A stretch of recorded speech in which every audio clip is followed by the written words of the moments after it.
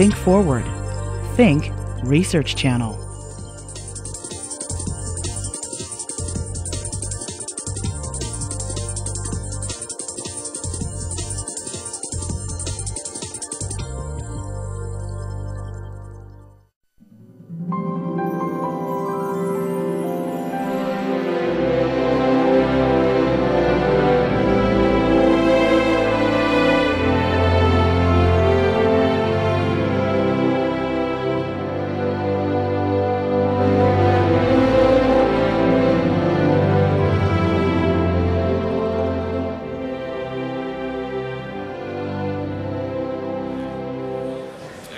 Welcome, everybody, to the 15th Annual Burkenroad Symposium. As many of you know, this is the flagship event for the Burkenroad Institute, this symposium. And it is the 15th event, and it is sort of our re-inauguration since Katrina. So we're very, very excited to have this event today and to have all of you here and to have our speakers. Now, first and foremost, I would like to thank Mr. Aaron and Peggy Selber of the Burkenroad family for their tremendous support for the A.B. Freeman School of Business, for funding the Burkenroad Institute since 1990 and taking care of us and really having the vision for this. Mr. Selber, please stand up. Give him a big hand.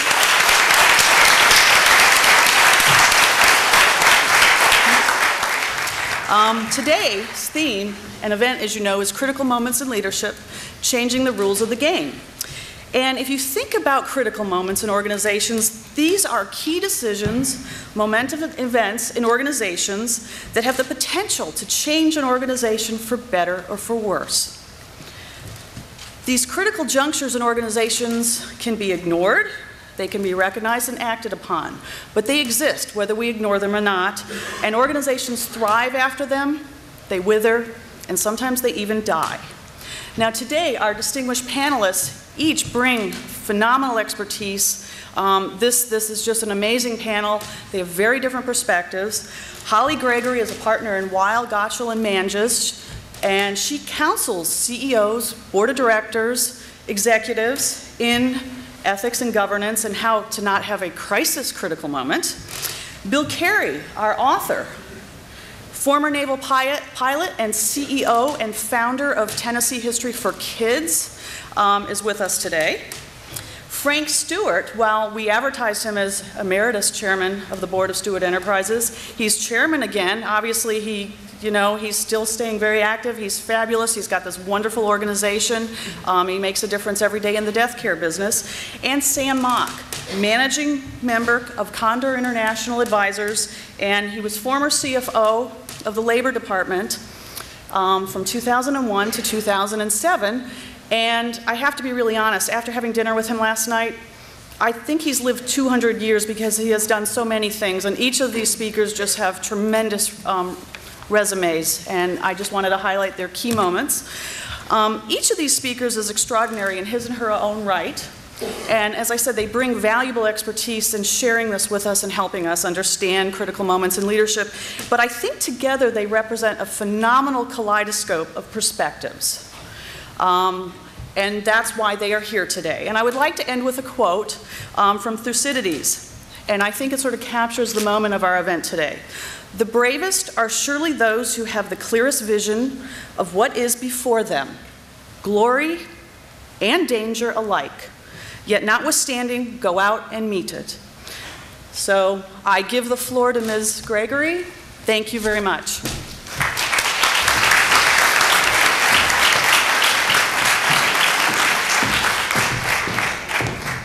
Well, thank you. I'm very pleased to be here today. In the past 7 years, we've seen an unprecedented number of companies that have had to restate their financials after discovering irregularities in their accounts.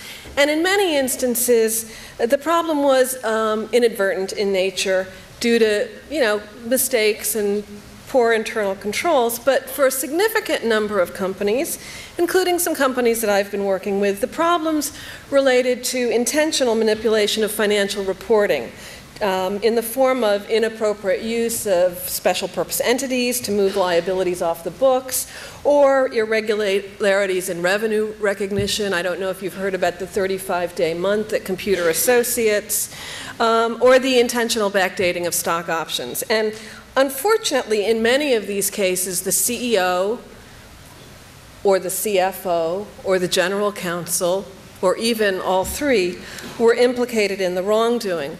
And I think a pattern is apparent when you look at these companies. Often, the companies were led by a very charismatic leader, an imperial CEO, if you will, with a relatively weak or passive or ineffective board of directors, often surrounded in the senior executive ranks by people who were far less experienced than one might see in a public company at that level.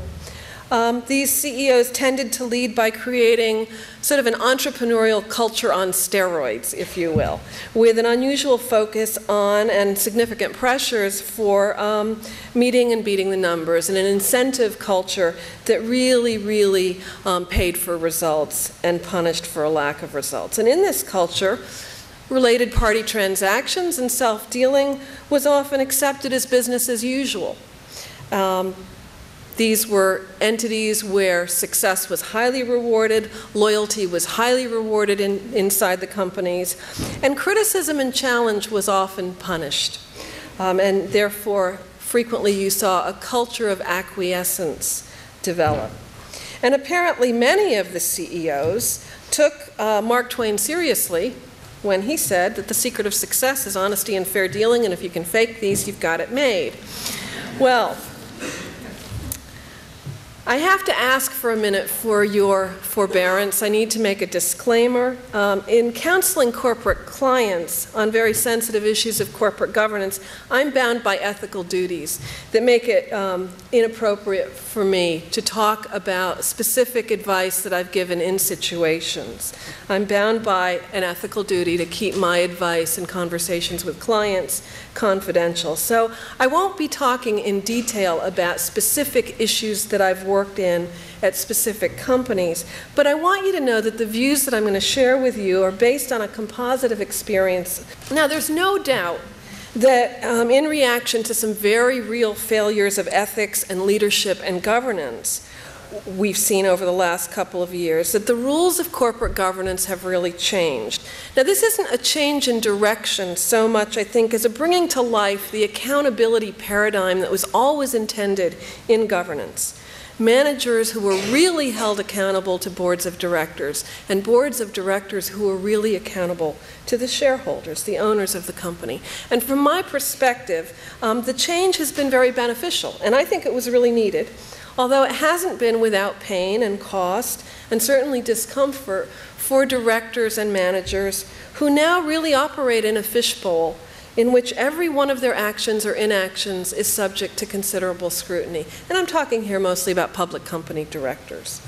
A recurring theme in corporate governance that's been highlighted by many of these corporate crises is the need for the board to continually ensure that it has the best managers appropriate running the company.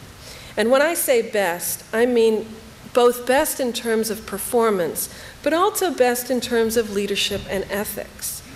And specifically, a theme in governance is ensuring that neither the board nor management becomes unduly entrenched. There needs to be contestability.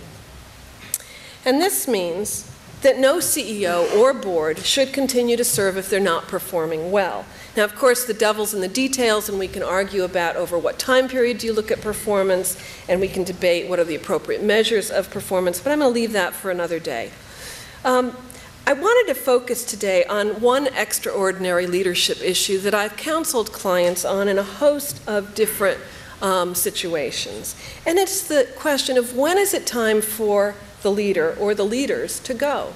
When is it time to exit? I think of this as the George Washington moment for CEOs, and more particularly for boards. You'll of course recall that in, I think, 1796, Washington really stood his ground and adamantly refused to stand for a third term in office, just as he had refused to accept the trappings of power associated with monarchy. He was really my model of the anti-entrenchment executive. Now, the issue about when is it time for the leader to go comes up in a whole host of diverse situations. In very normal times, there's the issue of succession planning. Even when things aren't going wrong, an organization needs to have a sense of who will be the next leaders, or where might the next leaders come from, and how do we develop them? And in counseling around this issue, it can be difficult because it's a very, CEOs are very human, and this is kind of like the same reason none of us do all we can around estate planning. It's hard to think about the time when we're no longer needed or we will no longer be in a position. And so counseling boards to focus on succession issues is relatively straightforward these days. Do a little prodding, remind of a duty of care as fiduciaries owed to the organization, and how that means they really need to think in the long run about how the company's developing and who is going to be well positioned to take over, and how can we develop those current leaders. And potentially, if we had to go outside of the organization in emergency, where might we look? By the way, I would say that one of the signs of a truly enlightened CEO these days is one who actually pushes his or her board to think about succession issues in the long run. Now, of course, CEO succession planning becomes a little bit easier in some ways, less pleasant but easier when there's been a really poor performance or malfeasance by the CEO. And these days we see boards taking fairly quick action when the CEO has gotten into trouble somehow. There's no longer a lot of patience or willingness in the current environment to hang on to CEOs who don't perform, or especially if they've engaged in some form of wrongdoing. Now, these extraordinary and at times painful decisions are made by directors who come to understand that the best interests of the corporation is the paramount value and has to take precedence over their own individual interest in continuing on the board and seeing things through.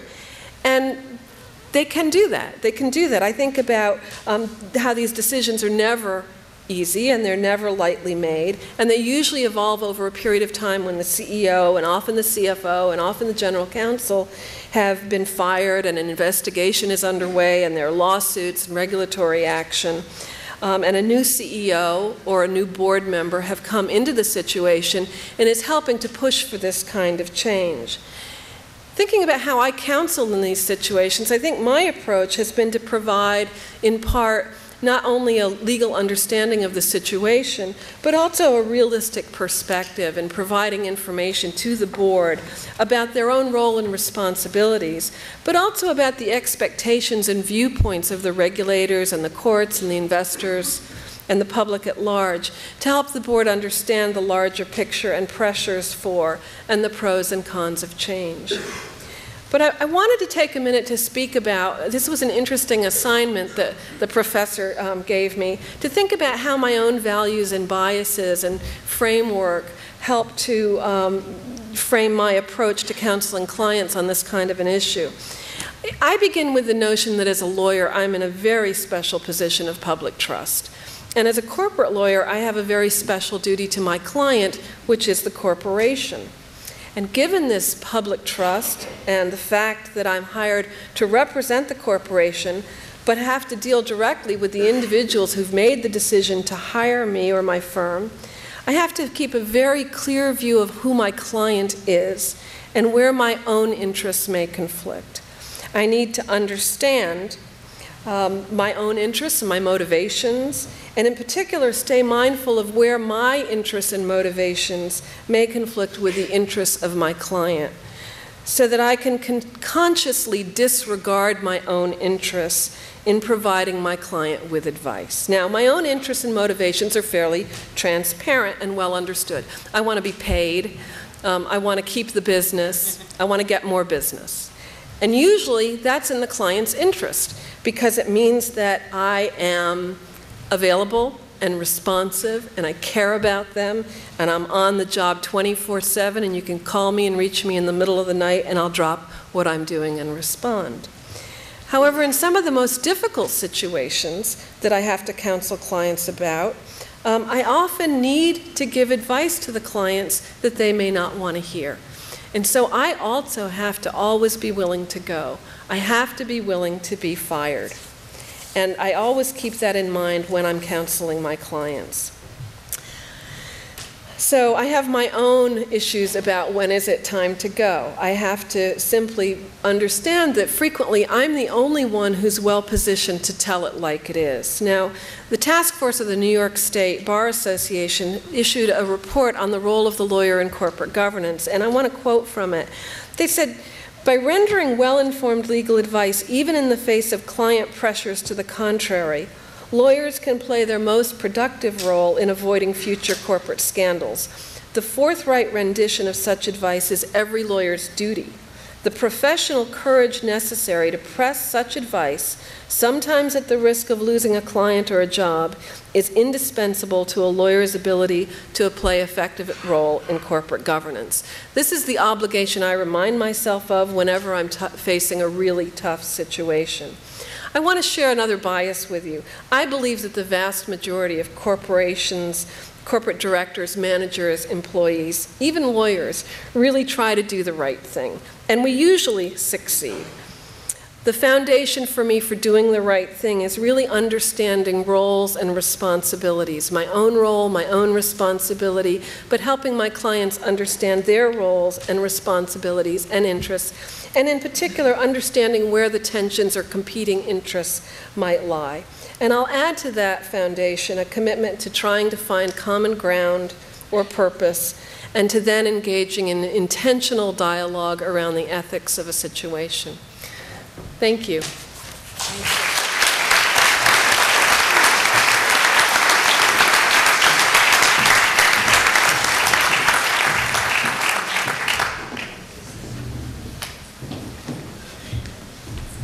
All right, I now give the floor to Mr. Carey.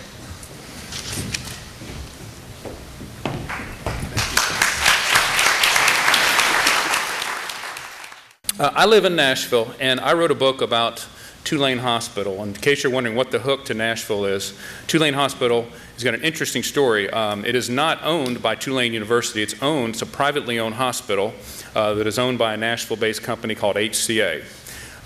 We obviously were insulated. We mean those of us who live in Tennessee were insulated from what happened down here, and I know that each of you has some degree of Katrina's story that's a first-person story.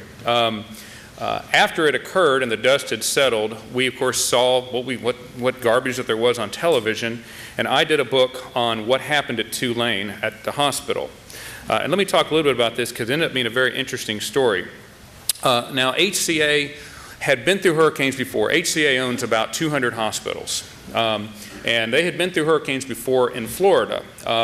But they had never been through anything quite like this. And in advance of Katrina, as they knew the storm was coming, the people at Tulane did a lot to get ready. They boarded up the hospital, they stocked up on food, they tried to check out everyone that they could. They went to a special shift of people, which they referred to as their A-team, people who were specially trained for this type of work, and people who had taken care of their loved ones before and maybe didn't have a large family to bring with them. They created a command and control center, kind of like you would on a Navy ship. They moved the emergency room of the hospital from the ground floor to the second floor, anticipating a flood, but not a permanent flood, kind of a flood that would come and go. They handed out the special satellite cell phones, which were supposed to work. And then something I didn't realize until I interviewed, they opened up the arsenal. They had a lot of weaponry under lock and key at that hospital, which is something that kind of surprised me, but I guess the more I learned about the situation, the more I understood it. But just to give you an idea of what they prepared for in terms of electrical power, obviously you can't run a hospital without electricity. And the first thing you need to know in a major storm is what's going to happen when the power goes out. It's not like if this room goes out, we can all just wander out. You have people die in a hospital if the power goes out. Tulane HCA had several backups. The first was the auxiliary power, which is bolted to the basement floor of the hospital, which is the way the hospital was built in the 70s. It works wonderfully, but if the water rises to a certain level, it becomes useless. Knowing this, they thought a lot about it and sent into Tulane a large generator on a big tractor trailer. So this is about 7 feet above the ground, with enough gasoline to run for about 20 hours, I believe it was.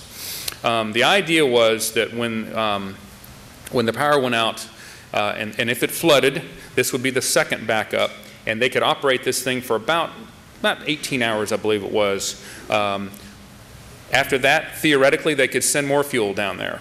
At least that's what they thought. And then, of course, beyond that, they had a few small generators that could operate and keep just life support systems going. Now, you may say, well, this sounds pretty logical. Well, let me tell you, not a lot of hospitals made these types of preparations. In fact, no other hospital in New Orleans made these type of preparations, and that wasn't obvious until it happened. In addition to all these types of preparations, and far more important than that, honestly, was a spirit of resourcefulness and a general directive to the people at Tulane to do what needed to be done to run the hospital, and if necessary, to get people safely out of the hospital, and in the process, to do the right thing regarding the general public, if at all humanly possible. Now, I want to emphasize that this directive was far more important than preparation. If they had done nothing to get ready, this would have saved them, and if they had done twice as much to get ready, but didn't have this general directive and this spirit, it wouldn't have worked. And it might seem, well, that's logical that would happen. Well, that didn't happen in all the hospitals. For example, let me go over some of the things that went wrong. I told you that HCA and Tulane went to great lengths to put in these generators and that they were prepared for kind of what happened in Florida, where a storm comes in and the place can't be reached for a day. Well, of course, that's not what happened. The storm came and went, and for about half a day, it looked like everything was going to be fine, and then the water started rising, and no one could explain why. Well, what eventually happened is, of course, the city flooded, and basically downtown New Orleans became a series of man-made islands called buildings. In some areas, you couldn't get from one to the other. They couldn't get fuel to the hospital. All these plans that they had made to send in extra fuel, they went to all this great length and got a truck, and it left Covington, and it went down the interstate and could not get into New Orleans. It could have made it to Tulane Hospital, honestly, but it was the National Guard checkpoints. And at one point, the truck driver who I finally spoke with, who was hard to track down, I should tell you, said that he finally reached a place where there were about 1,000 evacuees, a lot of them with weapons, and he decided he would then turn around, that he wasn't going to make it. So the plan to operate electrical power from this generator beyond about 18 hours went away. If that truck had gotten through, Tulane Hospital never would have lost electrical power in spite of the flood. It's really amazing to think about it. To give you an idea of something else that they weren't really prepared for but had to improvise, Tulane Hospital did not have a helicopter pad. In previous occasions, they had used the Superdome when they needed to bring patients in and out. Well, Tulane doesn't have a helo pad. They do have a parking garage. And as it turns out, there's a bridge on the second floor that takes you from the hospital to the parking garage, and that ended up being very important. After the storm came through, the CEO of the hospital went out and stood on the roof of the parking garage and said, you know, these street lights, we don't need these anymore. And so they tied a chain to the back of a truck and yanked the street lights down and basically started flying helicopters on and off the parking garage. Now, let me go over also some other things, and there's minor things, and I talk about them in the book, that all could have become huge had it not been simply for the spirit of innovation. I mentioned that everyone was giving out the satellite phones. They didn't work. As it turns out, those phones don't work very well. They discovered this the hard way. They have stopped buying them. They pretty much had to stand at the edge of the parking garage and point it at a point, so it just didn't operate. Anyone here try to operate your cell phone down here after Katrina? Didn't work. Did it work? Some of them worked. I mean, but for the most part, you can't count on it. So the satellite phones didn't work, and you couldn't count on the cell phones. Well, guess what? The payphone worked. The payphone worked, and they couldn't believe it. And the other thing is, you know how if you have these phones now that are plugged in your office that have all these different lines? Remember the old-fashioned phones that we had when I was a kid that don't have anything plugged in? Those don't operate on electrical power. And by as luck would have it, or as I was finally told that this wasn't luck, but the maintenance department had stocked a bunch of those old rotary phones. And when they plugged them in, and they worked. They worked the whole time. Except for one thing. No, they didn't have long-distance service. Somebody had an AT&T card, and they used this card for 4 days to operate the evacuation. I will tell you that AT&T, the guy finally got his phone bill, and he called AT&T and told them, and they said, you don't have to pay. we'll forgive it if we can use that story, which they didn't. I'm surprised that they didn't use the story. Deep in the bowels of the hospital, the cell phones didn't work, but AT&T saved the day. But again, it was all a spirit of innovation, and then the biggest thing is the decision was made to simply evacuate all the patients.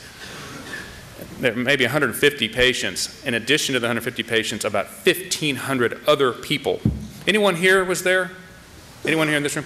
A lot of people who were obviously faculty, staff, people who had gone down to the hospital to protect their research, to stay in their offices and make sure that the thing they were researching, some of them, HCA didn't even know they were there until after the storm. Obviously, the family members of patients, a very large quantity of people, and they had to be taken out one at a time by helicopter. You might think they had planned this in advance. They really didn't. They basically realized this in Nashville and went on the internet and started typing in helicopters.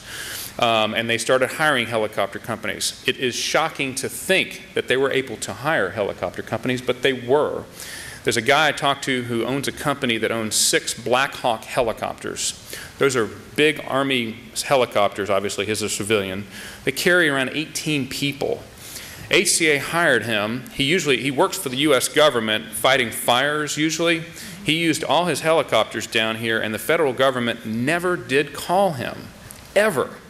HCA used him for days. He sent them the bill, they paid him, but the government never did call him to use.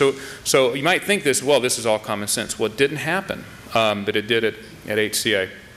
And at some point, when I did the research for this book, I asked Mr. Bovender, who's the CEO, I said, did it ever occur to you that this was going to cost a lot of money? And he said, yes, it did, but we really felt like this was the right thing to do.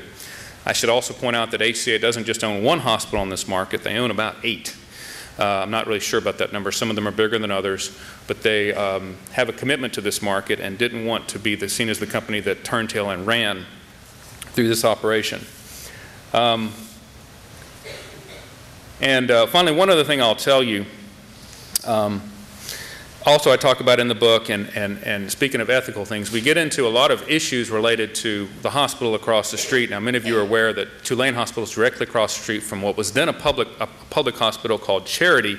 And in the book, I talk about at great length the fact that even though Charity's CEO was not at Charity, which is huge, doctors at Charity were acting independently on the behalf of their patients, sending them to Tulane one at a time, sometimes making arrangements by cell phone to have them evacuated.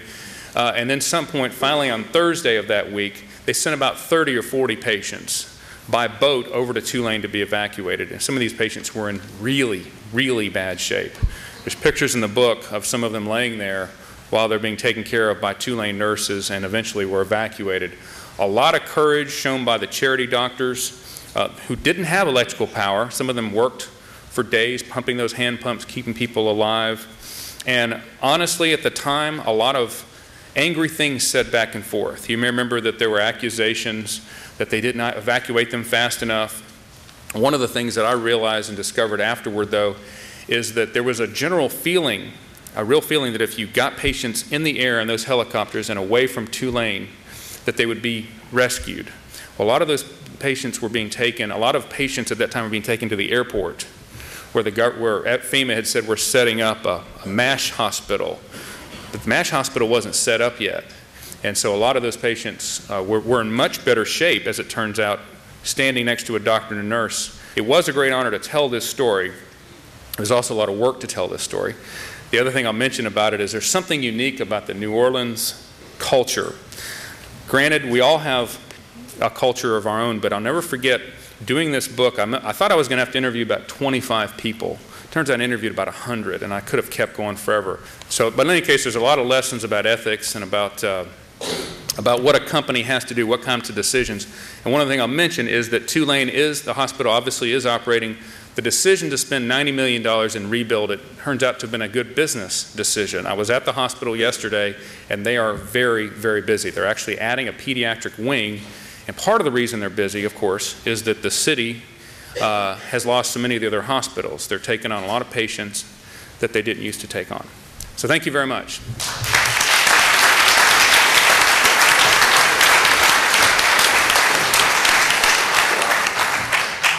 Thank you, Bill. And now, Mr. Stewart, you're up next. Thank you very much.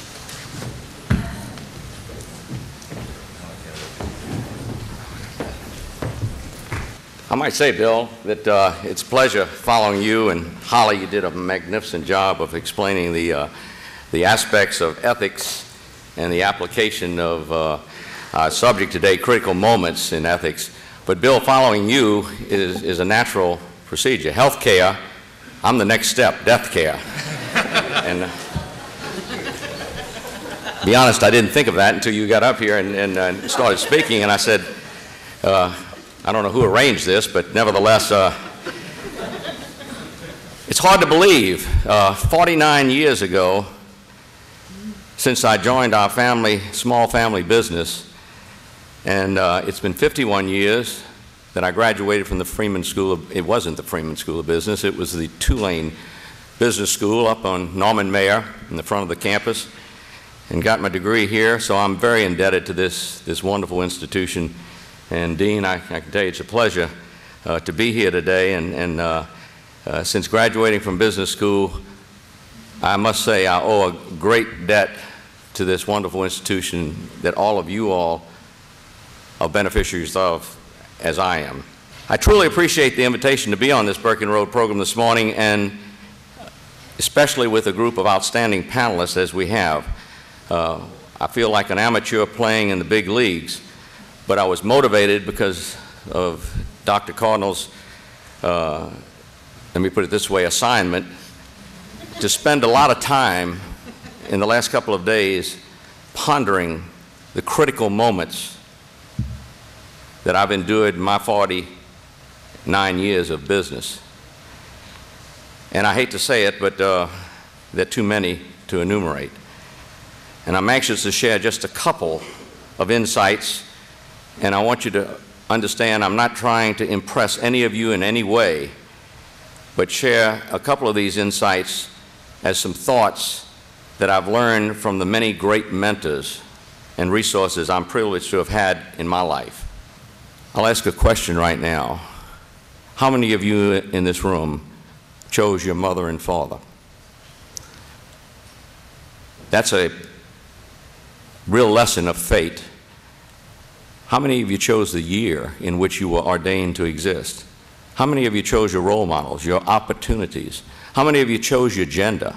How many of you chose your race? How many chose your creed, your health, and hundreds of other gifts that we've all been given in life? And there are no two people alike. All of us are different, and each one of us have a different set of gifts. The greatest gift, however, and I'd encourage you to meditate on this sometime, the greatest gift in existence is the gift of free will. The gift of free will is something that we all have. Only you and I are in control of our attitude, our decision-making, our self-discipline, our self-confidence, our self-esteem, and certainly our judgment in actions, and that includes ethical actions. You have that choice to make. So much for my basic philosophy in life. Now, what does all this have to do with the subject today? Critical moments in leadership, changing the rules of the game. I contend every moment in decision-making and every judgment is a critical moment in leadership. We all must use our free will and our learned wisdom to conclude the right answer. We must discipline, and this is very important, we must discipline our desires, our appetites, and our passions in life. I tell kids all the time, the one word that will lead to all success and to all happiness in life is the word discipline. I'm going to define it in a way that you may or may not have heard before, but I define discipline as the ability to make yourself do what you have to do and should do before what you want to do. If you think about it, all of us do what we want to do most of the time. But when you can make yourself do the hard things, study before you come to class, practice before you get out on the field, work before you play, earn before you spend. If you can discipline yourself in life especially in choosing between the temptations of life which are presented to each one of us every day, I will tell you, each one of you will be successful and happy if you can practice that one word that leads to all success and all happiness. It's vitally important in the seriousness of leadership as an example to give to those that follow you. I could spend hours sharing the hundreds of valuable truths that I've learned about life and business, in the business world that I've experienced. But I am going to be sure to abide by Dr. Cardinal's instructions and limit this presentation to no more than 15 minutes, and I see the hook coming up.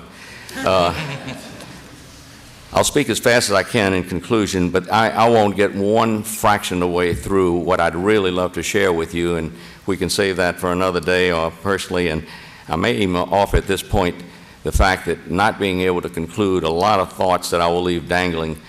I'm going to perfect this because of the assignment.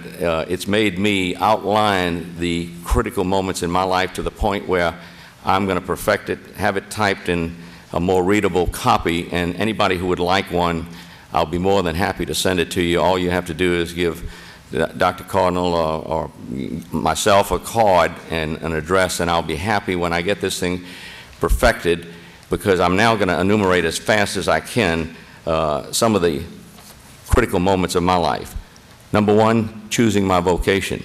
Number two, the critical decision of a very important part of my life, and that was choosing an industrial psychologist in helping me choose my staff, my executives.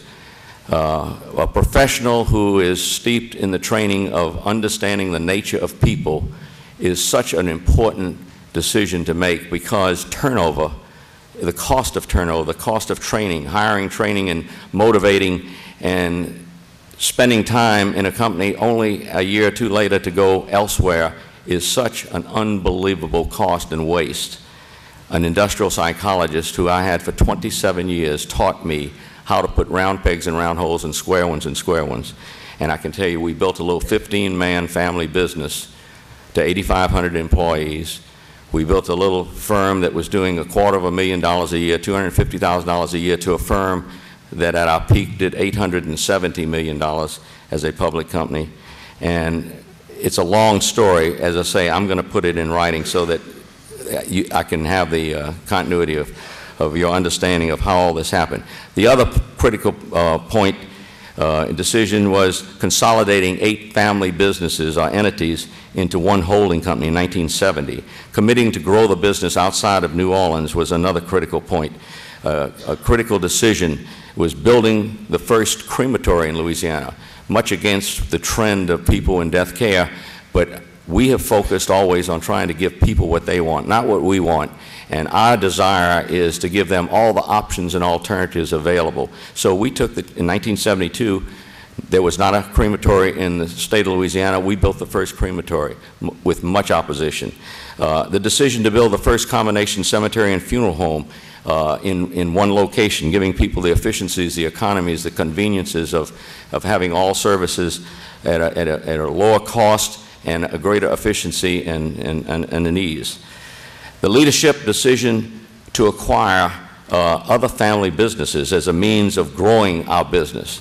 That was a major critical decision in the leadership. The decision to take on stonework, where we diversified our activities, which I think was a wise move, and did many buildings, such as the Shell building, the Pan American Life building, the Hilton Hotel. I could name 20 or 30 buildings that our little firm grew into as a contracting, development, and building firm.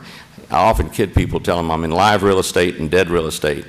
And the live is dead and the dead is alive. The leadership decision to take on and build an office building in 1971, followed by a second high-rise 20-story building in 1982. Now we have, not the company, not Stewart Enterprises, but Stewart Capital, which was a diversification of my estate, many hotels and properties around the country. I've got 1 minute, she says. As I say, I won't touch surface, but the major critical decision in going public was the change of my life. And I can I can attest to the fact that I know what some people physically have to go through in a change of life. Believe me, going from private to public, from a 1910 company, which we were, to a public company in 1991 was a critical decision. The decision to have 2 classes of stock, which I could tell you the story of the values that were benefited there. The decision to go international, and then the decision to come back to the domestic market and sell everything we had outside of the continental United States except Puerto Rico, where we have 49% of the market share. Those all were critical decisions, and I can tell you they changed the rules of the game in many ways. And as I say, I will hope to elaborate and respond to some of your questions, but let me end on 1 or 2 notes. One, hiring a successor as protection of my family, my stockholders, my employees was a vitally important thing. I hired a man 30 years younger than I am, an MBA, who has been with me now 12 years, and it was the most critical decision I made and the best decision I made, because if I'm called today and leave this world today, I have somebody that will take over the responsibilities. That was a very critical decision. The decisions to hire, as I say, an estate manager and a financial manager, I'm going to end on this one note. The word ego is the driving force of most people in life. And I'm going to leave you with the definition, and I've told this to many people in the last number of years since I learned it from somebody who told it to me and impressed me. Ego is E-G-O, when you ease God out. Now, it doesn't matter what you believe in or who you believe in or what faith you practice, but when you become God and you know all the answers and you don't have to rely on anybody else, you have an ego problem. Wisdom is what you're here in school to learn. And I contend one of the real points to think about, ego is the cause of wars, egos are the cause of divorces, egos are the cause of failure in business, egos are something that you need to concentrate on and be honest and open enough to know that we don't have all the answers and that these other people in life, the professionals that teach you daily, are very important. I wish I could go on because there's much more that I wrote, but I thank you very much, and I thank Dr. Laura very much.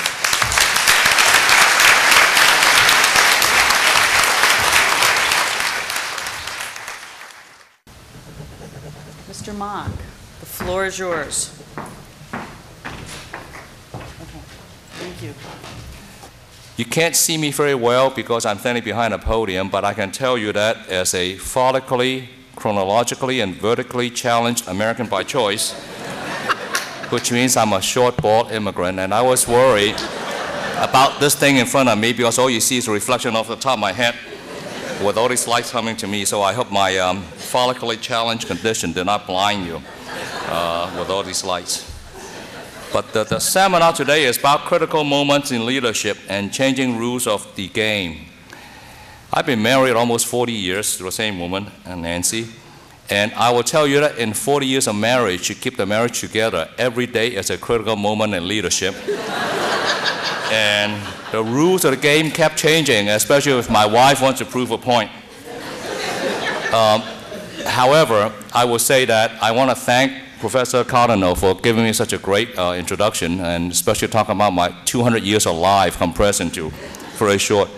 My mother always worries. She says, Sam, when people see your resume and your bio, they think that you cannot hold a job. I have done many different things. The problem is I told Mom, you have fed me too much sugar because I have attention deficit. I just can't stay in one place too long, too active. But I'm really very glad to be here today because I will be the first to admit to you, you don't know this, though you hear first from me today. Most of my academic life, I've been a gentleman C student. If I got a C, I'm happy. If I got a B minus, I go take all my friends out to celebrate. So my grades have never been good enough to come to a university like Tulane. And yet today I got a chance to stand here before you to speak to you in front of deans, great sponsors, great academics, and all these bright students who got into Tulane. I really think America is a beautiful country because what other country can you do that?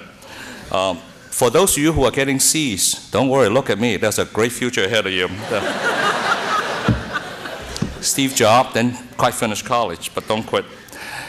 As I told you earlier, I've been married a long time, and I believe that my wife, I really believe that is the smartest woman with great judgment. The reason I say that is because of all the guys out there, she picked me as her husband. Great judgment, great wisdom. So I told her last night, we flew up last night, and before I came out, I told her, I said, Nancy, I'm going to be making a speech to a great audience, and I want to make sure I do a good job, so I want her to read my speech, and she's very smart. And so after she read it, she gave me the same advice she's been giving me every day for the last 40 years. She said, Sam, take out the garbage. So today I'm going to talk to you from heart instead of from a prepared script. For those of you who study liberal arts, you probably remember what Shakespeare wrote once. Some are born great, others have achieved greatness, still others have greatness thrust upon them. In our daily life, all of us try to achieve greatness. All of us try to be great fathers, great mother, great employees, great professors, great deans, great friends, and so forth and so on. And yet, in our pursuit of greatness, we have always been faced with a lot of challenges.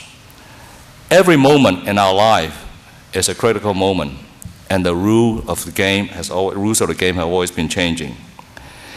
I believe there are two types of leaders, because when we talk about critical moments in leadership, let's talk about what is leadership. I believe there are two leaders. One is appointed leader, the other is elected leaders.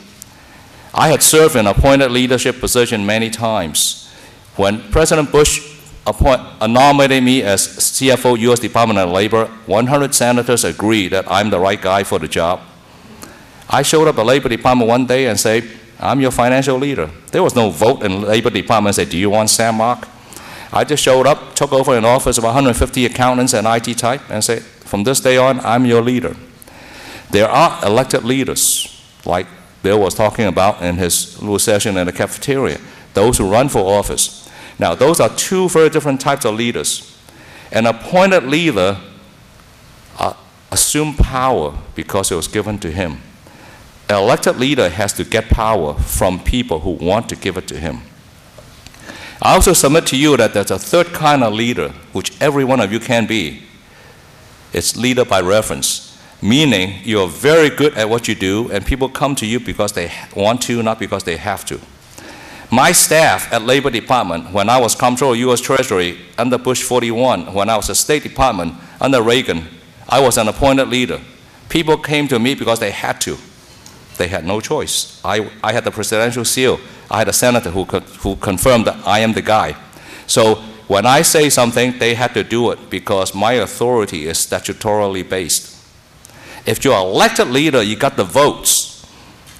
You got to reflect the will of the people. So you're not really your own person in many ways, although some politicians are very moral courage, they stood up for their beliefs, and sometimes they have to pay the price for it. But a leader, by reference, is somebody who is very good at what they do. People will want to come to them because they want to get the right answer, because they know the leader, by reference, will help them solve the problem. Every one of you can be a leader by reference. Not all of you want to be an elected leader. It's hard. Raise money. It's not easy. Or appointed leader. I remember when I was growing up in Hong Kong under British rule, and I'm probably one of the few people in this room who have actually lived under colonial rule. I always remember the British were great colonial administrators because they really created a great government. There's clearly, and they are in charge. They were in charge, there's no question. And yet there was a sense of cooperation because the British colonial secretary operate on a simple premise. They always remind the civil servants that those who govern can only govern effectively with the consent of the governed. If you do not have the consent of the governed, dictatorship will never last. Look at history, how many dictatorships lasted. And yet democracy always lasted. If you work with the people, a great leader is one who works with the people, who seek out consensus. But that doesn't mean you take a vote. President George W. Bush always reminded those of us who served in his administration this story, that when he was running for office, he was in a certain town in the United States, and the mayor hosted an event for him and took him to a parade. And they saw all these people going by. The mayor proudly pointed out that these are my constituents. These are my people. I go wherever they go. President Bush told us he never invited that gentleman to serve in his administration because that person is a follower. That person is not a leader. As he jokingly told us, he said, if you're in charge and the people don't like you and they try to run you out of town, get in front of the parade so it looks like you're leading the parade. Okay, so the important thing is you have to really understand what you want to be. You have to have goals, you have to have visions, and you have to share those visions with those who you're responsible for. That way you can seek the consent of the governed. Admiral Ted Allen, most of you probably know, commander of the U.S. Coast Guards. He was sent down here after Director Brown from FEMA was relieved of his duty after Katrina hit this area, and FEMA's reaction was not the best. I happen to know Admiral Thad Allen quite well. So after he came back, a few of us had lunch with him, and I said, Thad, tell us what you did that was so different that Director Brown was not able to accomplish. He made a very interesting observation that I want to share with you here, and he talked about it a lot. And it talks about being able to diagnose a problem correctly as a leader on a timely basis. This is what he said. He said FEMA looked at Katrina as a natural disaster, which many people would have done the same. Because the Coast Guard, because my point to him was Coast Guards and FEMA have the same playbook. Why are you guys achieving great results, or at least some eyes? FEMA took a black eye. He said, because FEMA treated Katrina as a natural disaster. He said, Coast Guard correctly came to a conclusion very early that this is not a natural disaster. This is a weapon of a mass destruction without criminality. They treated this as a weapon of mass destruction that hit this area. So they took out a different playbook. As a result, it was a lot more effective. So being a leader, you have to know how to diagnose the problem and identify problems correctly and use the right playbook. So the critical moment in leadership at that point in time is identify your problem correctly. The other critical moment in leadership, which is very important, is we do mess up. All of us mess up. I always believe that if you don't mess up, you haven't done anything. All right? I lived in Washington, D.C. for almost 40 years. One thing I learned a long time ago is if you messed up, fess up. Don't try to cover it up. If you read all the national scandals, you'll be shocked to find out many famous people, high and mighty, went to jail not for the original sin they committed. It's for the cover-up afterwards. This is especially true in Washington, D.C. Many great politicals, many great national leaders got in deep trouble, not because of what they did. It was because of what they did after what they did. I came to this country when I was a young man, and one thing that impressed me very much is America is a very forgiving society. If you messed up, my past experience is that if you stood up and say, I'm really sorry, I did this, admit it, make amends, and move on, you'll be given a second chance in this country. Not so in Asia, not so in many other countries, but America is a very forgiving, very, very forgiving country. So for those of you who aspire to be leaders, a critical moment would be when you find out you messed up, how do you deal with it? When you try to cover it up, when you start telling lies to cover it up, you're going to dig yourself deeper in the hole. You may suffer great embarrassment. You may have some discomfort. But I think if you stood up and say, yes, I messed up, I ask for your forgiveness, this is what I'm going to do to fix it, and move on. And you'll be surprised that, pretty soon, it's another day, another dollar. I also want to say that communication always is a critical moment in leadership. I talk about this frequently, about if there are only two of us in a room talking to each other, there are really 6 of us talking to each other. Because the me that you see physically, the me that I want you to see, and the me that really me, that I might not even know, and then there are 3 of you. So if you think about the communication between those 6 entities, it gets very convoluted. But if you understand that and keep that in mind, how to filter through all those other irrelevant packaging, I think you'll get to a good critical moment to make good decisions. The other thing very important is know thyself very well. Secretary Elaine L. Chow, my former boss, always talked about this. You talk about Enron, WorldCom, so forth and so on. I've been in financial management all my life.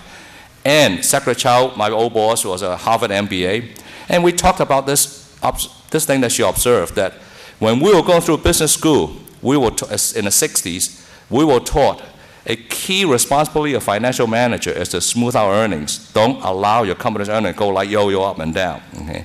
The trouble is, as we go along, the paradigm shifted. Okay? Things changed, value changed, and yet many people did not change with times. Case in point, in the public sector, Woolworth, Pan American Airways, Wang Computer, they all did not change with time, and therefore they are no longer here, and yet the industry they represent are doing gangbusters. Brandon Airline, for example. So as a critical moment in leadership, you need to understand your environment and be able to adapt to your environment very quickly. Lord Acton wrote this famous phrase many years ago, 100 years ago almost. A nation has neither permanent friends or permanent enemies, only permanent interest. If you serve as a leader, you also need to remember that, although most of you will not be leading nations, you have to understand the core interests of the group that you represent. Your own personal feelings, your personal position, your personal bias, is totally irrelevant. A good leader is one who understood very clearly and be able to commit to the core needs, value, and requirement of the group that you are accountable for. Last but not least, if you have not read this book, I suggest that you should. It's a very old book that was required reading when I was going through B school. It's a book called The Pyramid Climbers, written by this author called Vance Packard. In the first opening page, he wrote this phrase: those who got to the top will never tell you how they really got there. Okay? I've been pondering that all my life. I say, why? I think one of the reasons is they might have forgotten in the long struggle in the battles. Okay? The others, frequently, those who got to the top really did not have a map like you think they would have. It's all basically seizing the moment and make good decisions. So in that critical moment, what you do, how you decide, impacts the rest of your life. And in closing, I want to one more time to express my gratitude to the Burkenroad Institute, to Tulane University, to the wonderful sponsor here in front of us, and also to Professor Laura Cardinal and all the deans giving me this opportunity. Never in my dreams I'm able to come here, a great university in this nation, an average C student who barely got through my college degree and my graduate school by the skin of my teeth, to have the chance to share my thoughts with you. Thank you very much.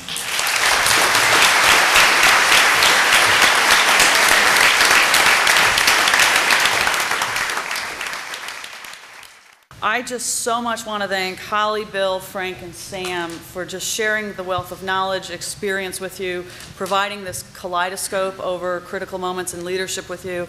And I really want to thank you as an audience for just being a delightful audience and being here today, because we would not be successful either without you.